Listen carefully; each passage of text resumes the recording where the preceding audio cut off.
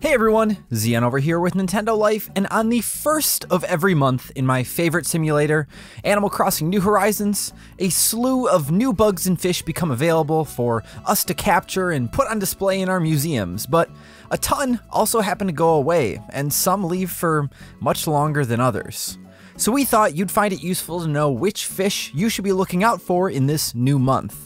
So today, we're here to share with you every bug and fish returning to Animal Crossing New Horizons on April 1st, and the ones that are leaving on May 1st in both the Northern and the Southern Hemisphere. This list was put together with the help of the comprehensive bug and fish guides our team have created over at nintendolife.com. And if you'd like to check out the full list for yourself, we'll leave a link in the description that you can follow down below. Now in this list, we'll be sharing info on where and what time of day these critters can be found. And to keep spoilers to a minimum, we'll be showing very little imagery of the bugs and fish, so that way once you actually catch one, you'll still be surprised. We'll also leave timestamps for the Northern and the Southern Hemisphere sections of this video down below, so you can skip ahead to your region. So with all of that out of the way, let's get on to the list. Now, returning to Animal Crossing New Horizons on April 1st in the Northern Hemisphere are the following bugs or insects or whatever you want to call them. The Agrias butterfly, the Atlas moth, the common bluebottle, the Darner dragonfly, the flea, the giant water bug, the jewel beetle, the long locust, the Madagascan sunset moth, and the Raja Brooks birdwing. And then the only bug or insect leaving on May 1st is the tarantula. So obviously, if you haven't caught a tarantula yet, you're going to want to make sure that that's a priority for you, as if you don't catch one before May 1st, you're not going to have a chance again until November. Other than that, some of the new butterflies can be pretty rare to see. I've only seen one Agrias butterfly in my town. I've seen a couple Atlas moths, but those are pretty expensive. And I just finally saw my first Madagascan sunset moth the other day, and I still haven't seen a Raja Brooks birdwing yet at all, but that could just be that I'm not often playing in the morning, afternoon, I'm usually playing at night. But these butterflies and moths are at least returning to the game, so you'll still have plenty of time to catch most of these. And then for the fish returning to the game on April 1st in the Northern Hemisphere, we have the following: the butterfly fish, the crawfish, the clownfish, the guppy, the killifish, the neon tetra, the seahorse, the surgeon fish, and the zebra turkey fish. And then leaving the game on May 1st in the Northern Hemisphere, we have the blue marlin, the dab, and the tuna.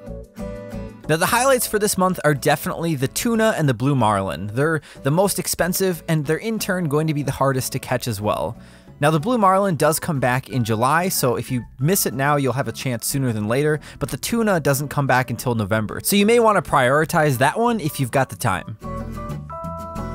And then for our friends in the Southern Hemisphere, for bugs and insects returning on April 1st, we actually don't have any. There's no new bugs for the game, but we do have a ton of bugs leaving.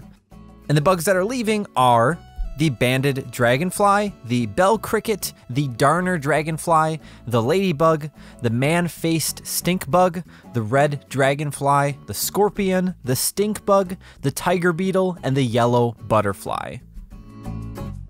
Now, some of these bugs just aren't available in the Northern Hemisphere yet, so I'm not familiar with some of them, but from what I can tell, it seems like the scorpion is going to be the hardest one to catch, since it actually will attack you, much like the tarantula, but most of these others, if you just run around and you've got flowers out and you're available during the right time, it seems like they're not going to be too tough to find.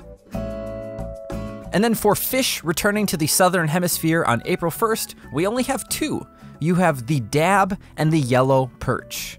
And then leaving on May 1st is quite the list. We have the angelfish, the beta, the catfish, the giant trevally, the Mahi-Mahi, the moray eel, the rainbow fish, the ribbon eel, the snapping turtle, and the tilapia.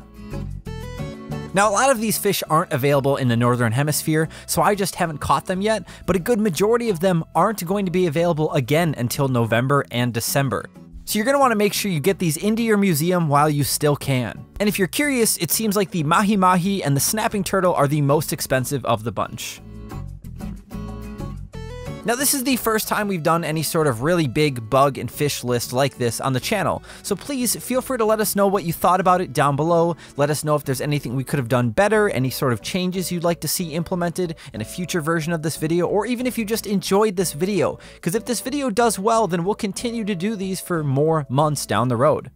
And as always, if you just really dug this video and found it helpful, then why don't you cast your pole out there and hook a subscribe button, hook our subscribe button, and then ring that notification bell to be notified whenever we release new videos. Thank you all so much for watching. I'm Zian from Nintendo Life, and we will catch you next time.